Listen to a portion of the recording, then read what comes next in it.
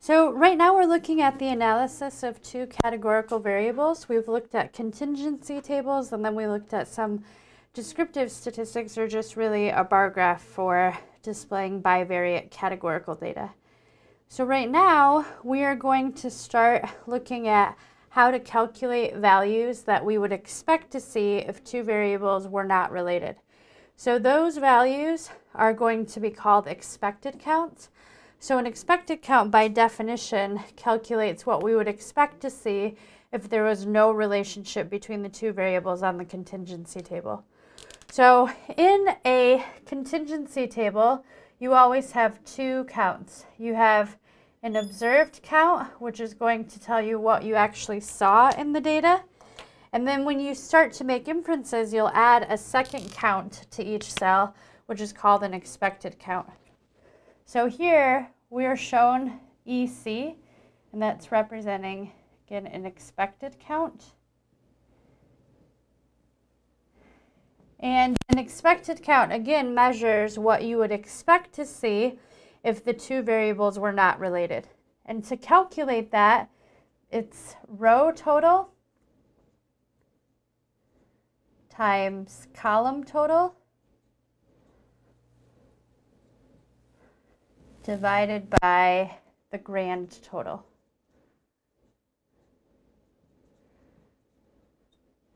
So that's how an expected count is calculated, and we're going to practice doing that for each of the cells represented in this contingency table.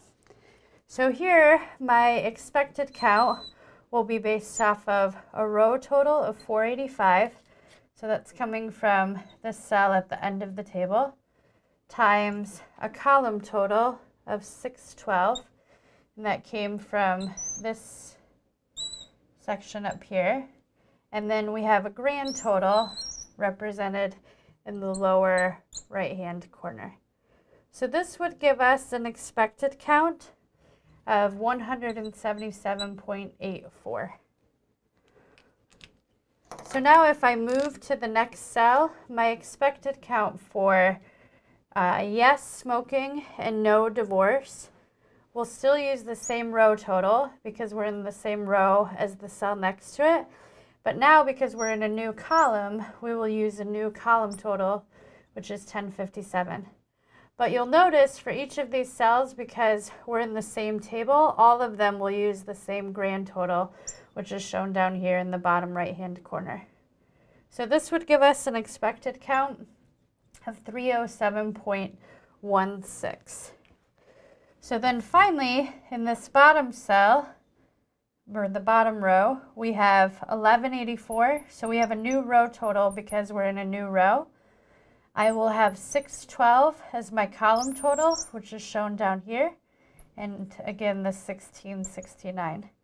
So this would give me an expected count of 434.16. The very last cell, we have no smoking and no divorce. So I have a row total of 1184 times a column total of 1057 divided by the grand total 1669, and that gives me an expected count of 749.84. So the nice thing about expected counts is you can actually check your work. So the corresponding rows or columns for the expected counts need to add up to the total for that row or that column.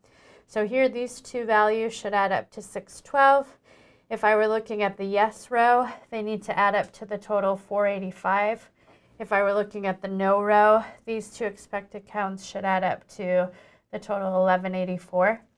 So what we'll ultimately use expected counts for is to see if there's a big enough difference between what we saw, or the observed count, and what we would expect to see if there was no relationship, which is what we call the expected count, to justify a relationship between the two variables that are shown on the contingency table.